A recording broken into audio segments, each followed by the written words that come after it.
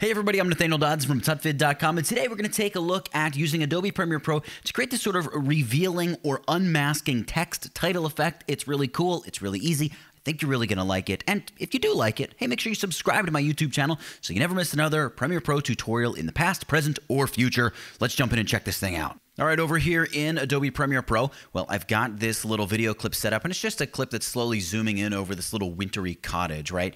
The first thing I like to do here is come over here and hit my little wrench icon, and I like to turn on my safe margins. This is just going to give me some straight lines because as we use the pen tool here to create sort of our horizontal line, Premiere Pro doesn't have a really good way to just ensure that you create a straight line, at least not one that I've found yet. You know, that whole, like, if I'm in Photoshop, I can click once, hold down Shift, and click again. Doesn't quite work in Adobe Premiere Pro, as nice as that would be.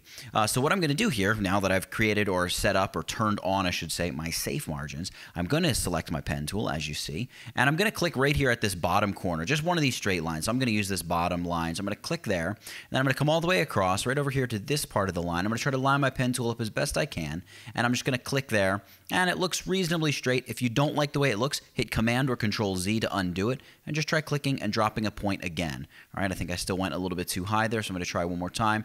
There we go. That's probably a little bit better. Now, I have my settings the way that I want them to be. Over here in the Effect Controls panel, you can see here I've created this shape 01, and I don't have a fill. You don't want a fill. If there's a fill, just uncheck the fill. We want a stroke. I'm going with a white stroke, and I've set the width to 15. So that's creating what we've got here. That's great. Now, before we do anything else, I'm going to select my selection tool here, my move tool, if you will. And if I select the shape, you can see here out in the video preview, we get sort of these transform handles around the whole thing, right? Pretty cool. But over here on this end, we've got this big circle. That's the anchor point. I want to move that anchor point. So the way I'm going to do this is I'm going to come down here to my selection zoom, I should say, and I'm going to zoom to like 400%. I want to get in tight here, and I'm going to use my little scroll bars here to scroll down to my white bar, and then I'm going to use my horizontal scroll bar and move over. I want to take this this anchor point and move it. And you see how my cursor has that little like quad arrow? That basically means I can grab this anchor point and I can move it. So I'm going to try to move it to the very center of my line. So I'm going to click it, and I'm going to drag over to the left. I'm going to drop it wherever because I'm going to move it again here in a second. I need to get over to the point where I see these middle lines because that's what I want to line it up with. Not that little tiny line there. That's a line on my safe margins. We can ignore that for right now. I want to drag this anchor point over to like right about there.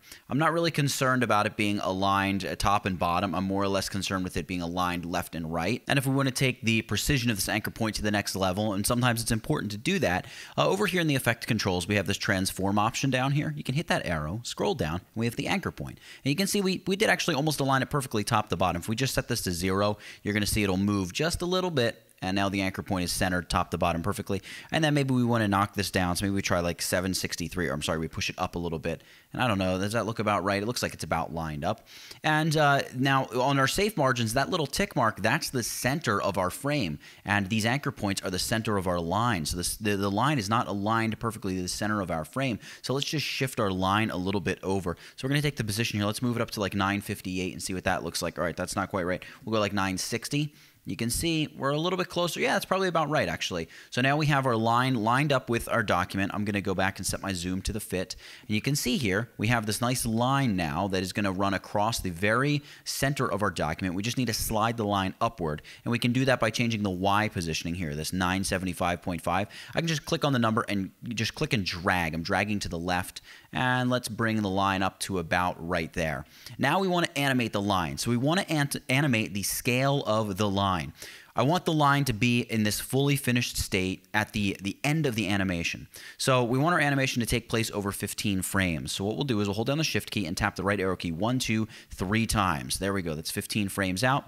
And what I'm going to do, I'm going to uncheck Uniform Scale. That'll allow me to scale horizontally. I don't need to scale vertically. We just want this line to shoot out sideward. And I'm going to click the Toggle Animation Stopwatch. It's going to drop our keyframe out here in the animation timeline. Then I'm going to move back a little bit before that keyframe. It can be anywhere. And we're going to set the horizontal scale to 0. So this is kind of the beginning of the animation. I'm going to drag a selection over these two keyframes, right-click, and choose to ease this in.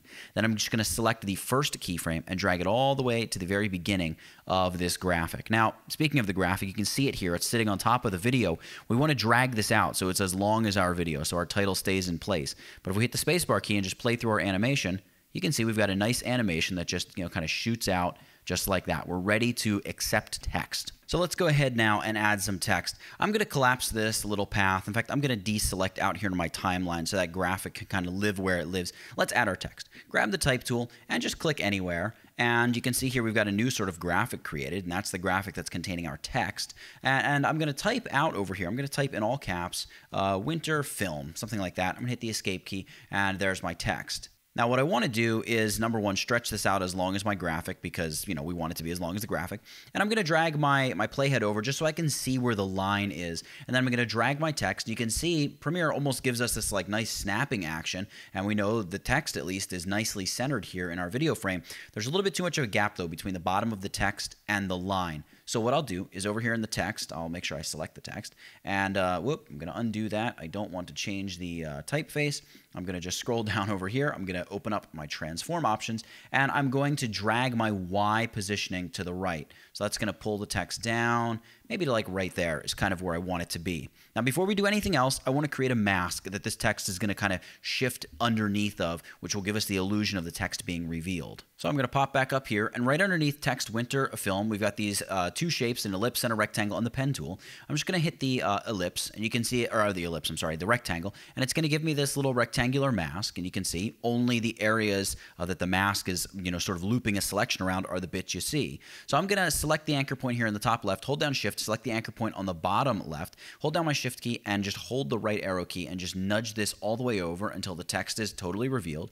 And then I'm going to select the top right anchor point, or I'm sorry, the top left anchor point, and then I'm going to hold down shift and select the bottom left anchor point, and I'm going to just nudge using shift and the left arrow key, just push that mask way over. Great. The important thing to note here is the bottom of the mask is at the line. So basically any text that comes up past the line, it's going to give the appearance that it, when the text is down beneath the line, because the mask isn't sort of uncovering that part of the text, it's going to disappear. Just to give you a quick example of that, if I shift the positioning of my text downward, see how it just disappears when it's not where it should be. I'm just going to undo that. We're going to play with that in a second. One thing I want to do here is on my mask, I think I want to increase the mask feather to like 20, just make it a little bit more of a softer entry. It'll be kind of a neat little effect, and maybe you love it, maybe you hate it, but at least the mask gives you the option to do that. It almost makes it look like there's a little shadow there as our text comes past the line, which is pretty cool. But now we actually need to make the text come past the line, right? I don't want that little keyframe there. I don't know what that's doing there. In fact, I'm going to come over here and just make sure that I shut the animation off for the source text altogether, because the only thing we need to animate is the position. And in fact, I want to make sure that my first keyframe goes where the line animation ends. So we can move backward, and as we just kind of move through, maybe we'll make our animation begin before the line completely finishes. So let's actually begin our animation here, right? So what I'll do is I'll come down here, and I'm going to drop a keyframe. I'm going to toggle the position animation by hitting that little stopwatch. It's going to drop a keyframe. Now we are on our text. So we're up here on our text object. We're not playing with the graphic. We're just observing the graphic for the matter of timing. So at that point, we'll want our animation to begin, and then we want the animation to take place over 15 frames. So hold down shift and tap the right arrow key 1, 2, 3 times, and then this is where the animation will complete. Now what we're going to do here is we're just going to hit this add new keyframe button, because this is where we want the animation to finish. We want the text to look like this. So we actually need to adjust our first keyframe. So let's hit this little go to previous keyframe button. I'm going to just shift and make my panel a little wider. There we go, previous keyframe. And all we need to do now is adjust our Y positioning and just push it forward. So I'm dragging to the right. I click the number, I'm dragging to the right, and there we go. That's probably good enough. I can just loop a selection around both of those keyframes. I'll right click, temporal interpolation. I'll probably go with like ease out in this case. And let's check to see what we've got here. So I'm just going to play through it.